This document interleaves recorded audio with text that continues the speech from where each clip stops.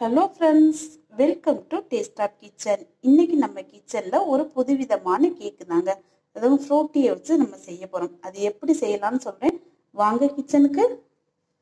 இப்போ நம்ம first butter milk ready பண்ணிக்கலாம். அதுக்கு 1/4 லிட்டர் பால் நல்லா கொல கொலன்னு எடுத்துக்கோங்க. பச்சை பால் தான். அதில் 2 குழிக்கரண்டி தயிர் சேர்த்துக்கலாம். சேர்த்து இதை நல்லா கலக்கி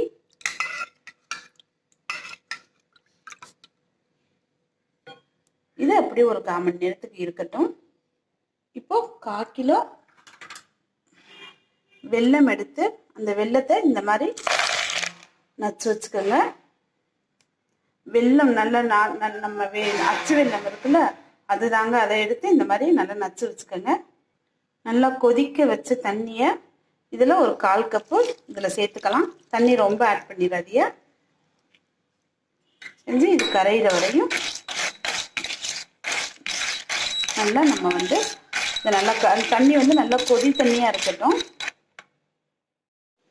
அந்த பாவு கரைஞ்சிருச்சு. அதை எடுத்து வேறு பவுலில் நல்லா வடிகட்டி எடுத்துக்கோங்க. ஏன்னா மண் இருந்தாலும் இருக்கும், அதனால் வடிகட்டி சுத்தமாக எடுத்துக்கோங்க. இப்போ நம்ம ஃப்ரூட்டி எடுத்து வச்சுருந்தோம்ல, அந்த ஃப்ரூட்டியை 80 மில்லி இதில் சேர்த்துக்கலாம். 80 மில்லி ஃப்ரூட்டி இதில் சேர்த்துக்கோங்க. சேர்த்து இதை நல்லா கலக்கிக்கலாம். இப்போ இதில் கொஞ்சம் கொஞ்சமாக நட்ஸு, பாதாம், பிஸ்தா, டூட்டி ஃப்ரூட்டி இதெல்லாம் கொஞ்சம் கொஞ்சமாக சேர்த்துக்கோங்க.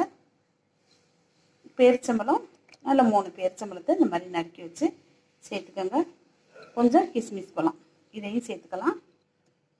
சேர்த்து கொஞ்சம் நேரம் இப்படி கலக்கி ஒரு 1/4 மணி நேரம் அப்படியே இருக்கட்டும். இது 15 நிமிஷம் வச்சாச்சு. இப்போ நான் பட்டர் ஒரு 1/4 கப்பு சேர்க்குறேன். ஆயில் வேணாலும் சேர்த்துக்கலாம், பட்டர் வேணாலும் சேர்த்துக்கலாம்.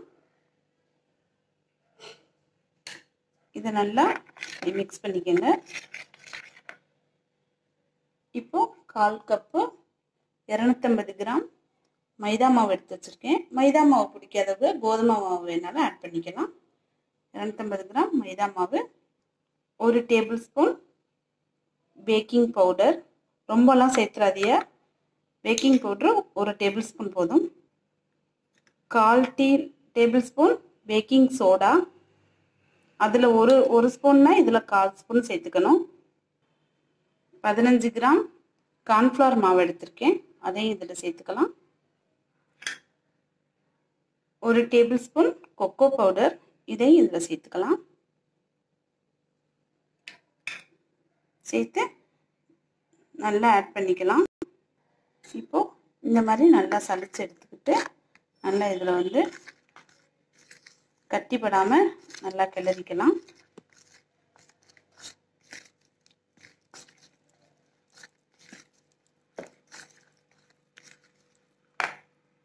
நம்ம 1/4 லிட்டர் பட்டர் மில்க் எடுத்து வச்சுருந்தோம் இல்லையா, அதை இதில் சேர்த்துக்கலாம்.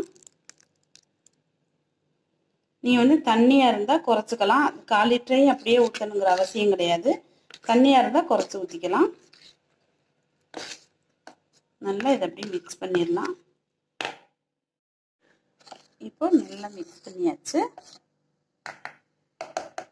இப்போ நம்ம இன்னும் கொஞ்சம் நட்ஸ் எடுத்து வச்சுருக்கோம்ல, அதெல்லாம் சேர்த்துக்கலாம். இது பாதாம் பருப்பு இழைச்சது, அதை இதில் சேர்த்துக்கலாம்.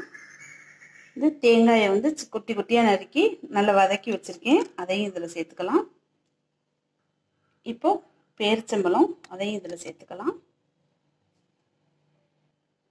கிஸ்மிஸ் பழம் சேர்த்துக்கலாம். பிஸ்தாம்பருப்பு, இதையும் இதில் சேர்த்துக்கலாம். டூட்டி ஃப்ரூட்டி, அதையும் இதில் சேர்த்துக்கலாம். சேர்த்து இப்போ நல்லா இதை கிளறிடலாம்.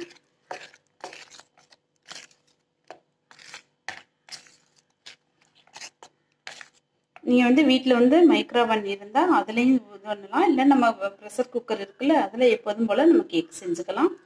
இது 2லையுமே வைக்கலாம், அவன்லேயும் வைக்கலாம். கடாயிலையும் வைக்கலாம். இப்படி இது 10 நிமிஷம் இருக்கட்டும். இப்போ நம்ம குக்கரை வந்து ஸ்டவ்வில் வச்சு ப்ரீ ஹீட் பண்ணிக்கலாம். அதுக்கு நைஸ் உப்பு இதில் கொட்டி ஒரு 10 நிமிஷம் நல்லா ஹீட் ஆகட்டும். இதில் கொஞ்சமாக வெண்ணிலா எக்ஸ்ட்ரா ஊற்றிக்கலாம். ஊற்றி நல்லா இதையும் ஆட் பண்ணிக்கலாம்.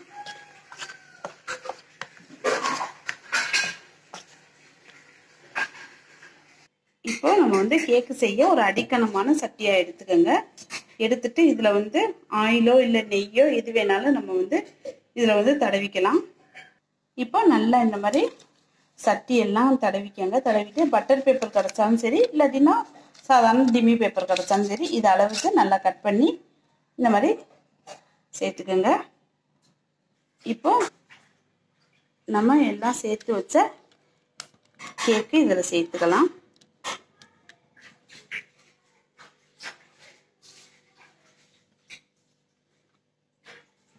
இப்போ அது நல்லா வந்து இந்த மாதிரி தட்டிக்கணும். குட்டி குட்டி பபிள்ஸ் இருந்தாலும் அது சமமாக வந்துடும். இப்போ ஒரு 10 நிமிஷத்துக்கு ப்ரீ ஹீட் ஆயிடுச்சு. இப்போ நம்ம செஞ்சு வச்ச கேக்கை இதில் எடுத்து வச்சிடலாம். நல்லா சமமாக இருக்கான்னு பார்த்துக்கோங்க. இந்த மாதிரி வச்சு நல்லா க்ளோஸ் பண்ணிடுங்க. மேலே வந்து வெயிட் வேணும் இருக்கட்டும். ஒரு 30லேருந்து 40 நிமிஷம் வரையும் நல்லா வேகட்டும். இப்போ சரியா 40 நிமிஷம் ஆயிடுச்சு. கேக்கு வெந்துருச்சான்னு பார்க்கலாம்.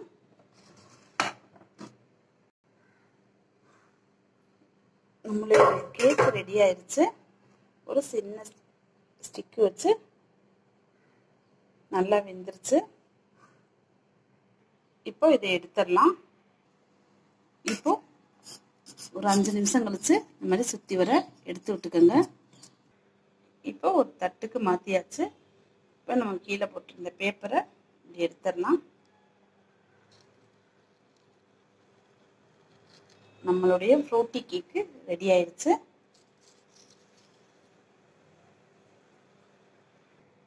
இப்போ நம்மளுடைய ஃப்ரூட்டி கேக்கு ரெடி ஆயிடுச்சு. கிறிஸ்மஸ் நியூ இயர்லாம் வருதுல்ல, அதுக்கு நீங்களும் வீட்டில் கண்டிப்பாக ட்ரை பண்ணுங்க. இப்போ நம்ம இதை கட் பண்ணி எல்லாருக்கும் கொடுக்கலாம்.